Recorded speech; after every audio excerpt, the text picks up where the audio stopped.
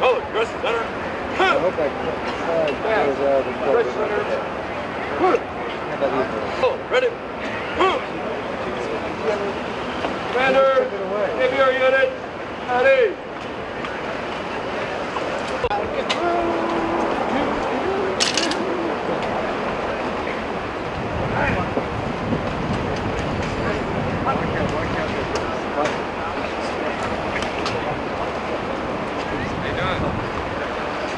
Back up.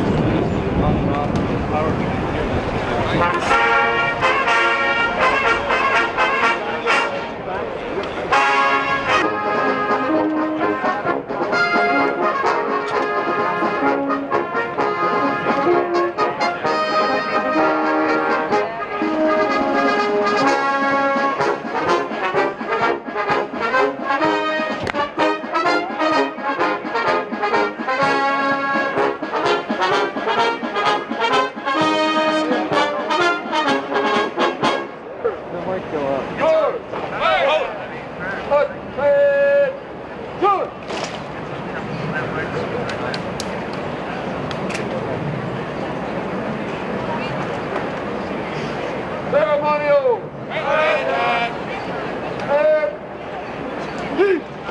Hold it. And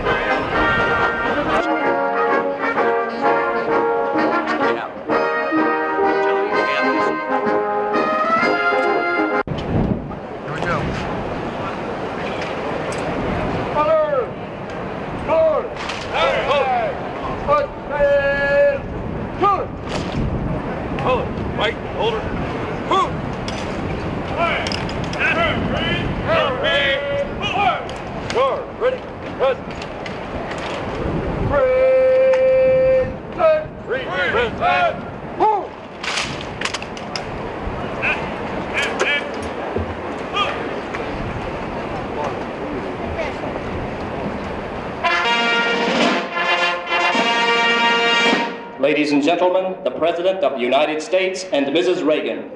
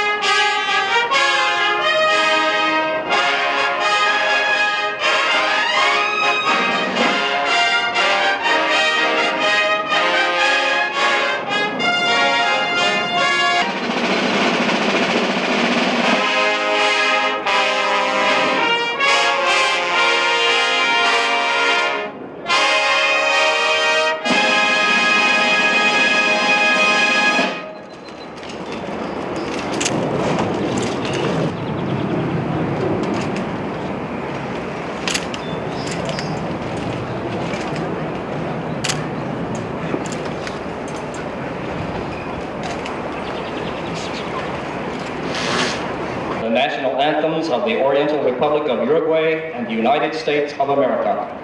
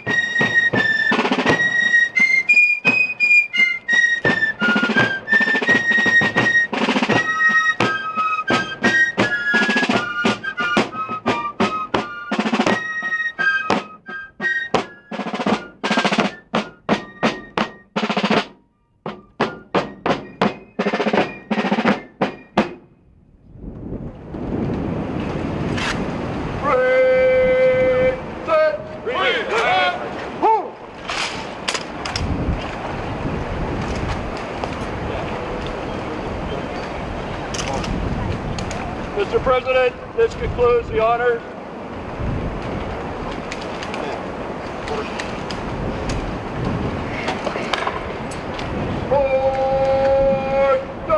Right.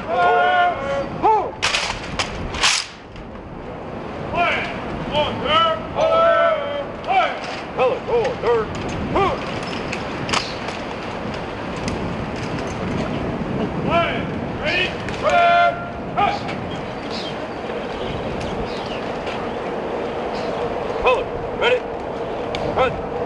Ceremonial.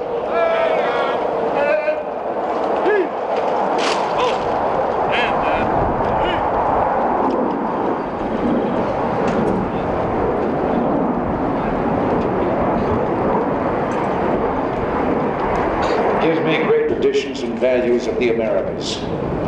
Our countries, as is true of so many in this hemisphere, were born of independence movements seeking to break away from colonial power. Yet those who founded our two countries fought not only to be rid of domination, but also for freedom. Our histories run parallel. Both are the stories of people struggling. The people of Uruguay are reaffirming their faith in democracy. And all those who love liberty applaud this giant step forward. President Sanguinetti, we appreciate that your official delegation includes representatives from the judicial and legislative, and a healthy respect for the opinions of others, are hallmarks of a truly free society. And that is what you and the current leaders of Uruguay are building. In recent years, we have witnessed transition to democracy. We should not be satisfied until all Americans, and that means every living soul from the North Slope of Alaska to the tip of Tierra del Fuego, live in freedom as is their birthright. In this hemisphere, while we celebrate the progress that has been made, no one should overlook the decisive battle in the cause of human freedom now taking place in Central America, or instead be engulfed in tyranny and conflict. We who enjoy the fruits of liberty understand that just and lasting peace is built on freedom. Our search for we must continue to press for a negotiated solution. And in this work, we must uphold our democratic values and insist that they be the basis for any agreement that drew our forefathers and mothers from the old world. Uruguay, like the United States, is a nation of immigrants. They came to civilization is well appreciated here. You have set out to attack not just the symptoms, but the underlying causes of your country's economic problems. By protecting Uruguay's good name and creditworthiness, by avoiding simplistic solutions and quick fixes, and by strengthening your private sector, you are building the confidence at home of people. On April 7th, you said, the state sets the direction, but it does not move the boat. The boat is moved by the private sector. Well, this appreciation of the essential role of profit first real economic growth in 4 years, and there's every reason to be honest. Let me just add that as Uruguay's largest trading partner, nothing makes us happier than to see your country prosper. The issues that are of importance to both of our countries. These are exciting times, and we're proud to have you here with us, and thrilled that Uruguay is again in the family of free peoples. President Sanguinetti, welcome.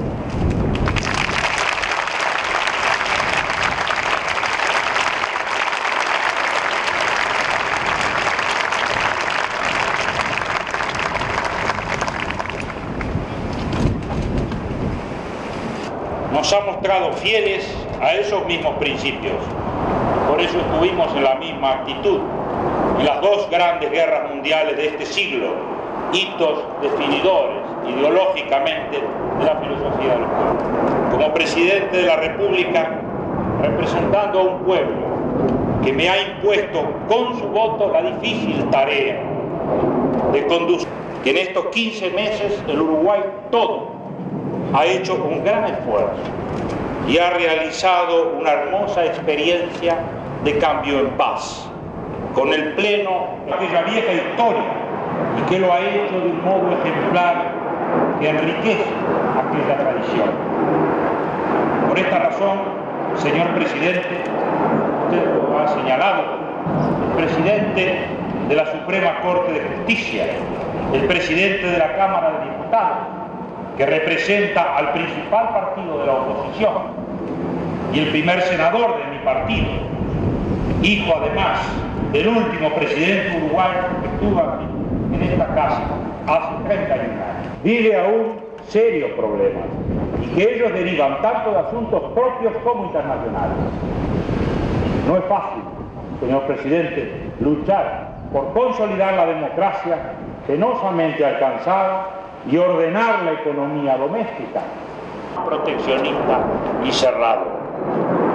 Tendencias que su gobierno, señor presidente, se ha comprometido a enfrentar y a cuyos propósitos nos sumamos para preservar así las ventajas de un comercio mundial abierto y justo que a todos nos habrá, sin duda, a cambiar opiniones con usted y su gobierno, hablando con la sinceridad con que hablamos siempre, especialmente a un país al que consideramos desde siempre amigo, con el que podemos discrepar a veces y por lo mismo tenemos el deber de lealtad. La opinión pública es muy importante y entenderá nuestras razones, así como tenemos la convicción de que vuestro gobierno sabrá considerarlas para estudiar en conjunto los medios de mejorar nuestras relaciones y superar las consecuencias de estos males que enfrentamos.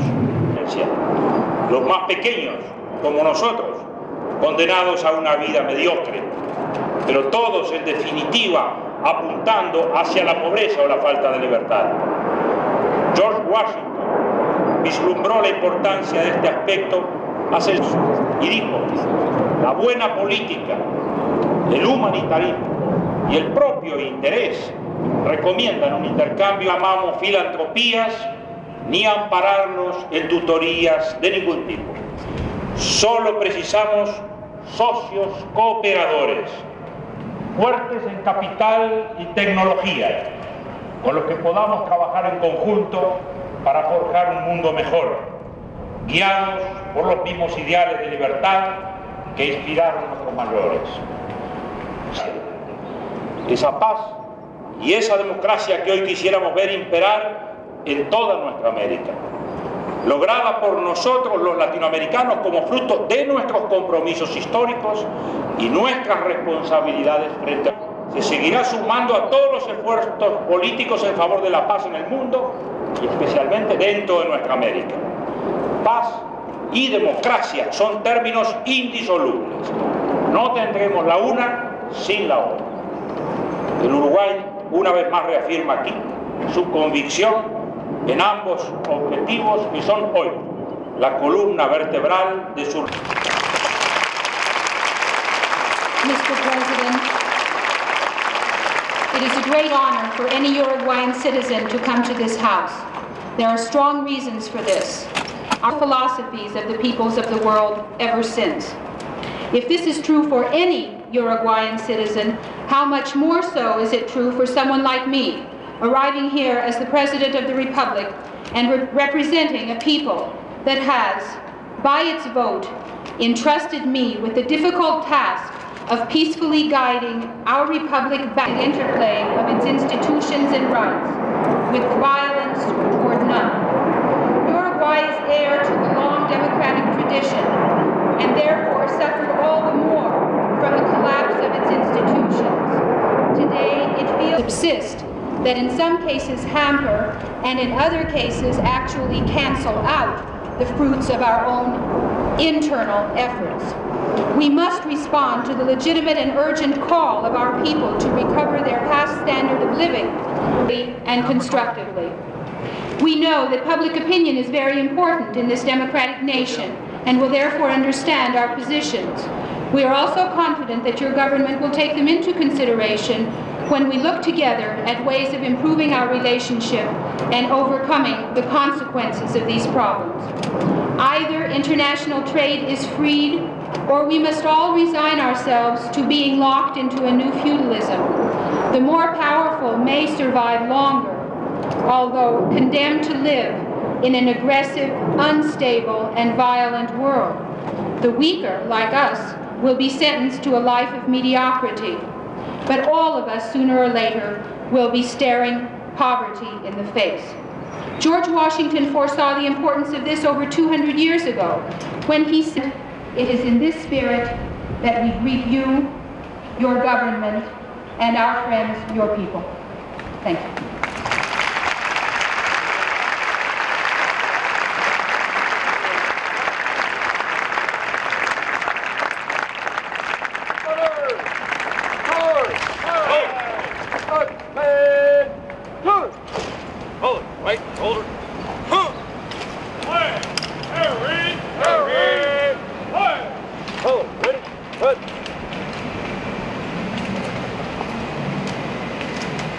President, this concludes the ceremony.